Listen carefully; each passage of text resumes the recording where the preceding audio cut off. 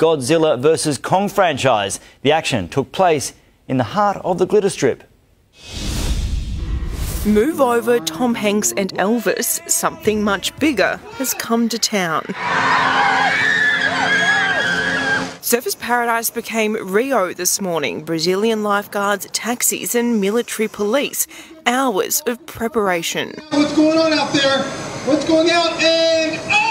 Before a sight at sea caused quite a commotion. What's going on? Looking up, it's up high in the sky and backing up and run!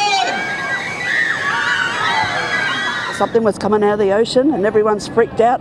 Told a secret, top secret. It's something to do with a gorilla and a dinosaur. Once the computer-generated imagery experts are done, Godzilla will be striding through the surf on the Gold Coast's busiest beach. We've been watching it from our room up there all morning. The city was used as the location for the previous Godzilla film, where the angry lizard fought the giant ape, King Kong.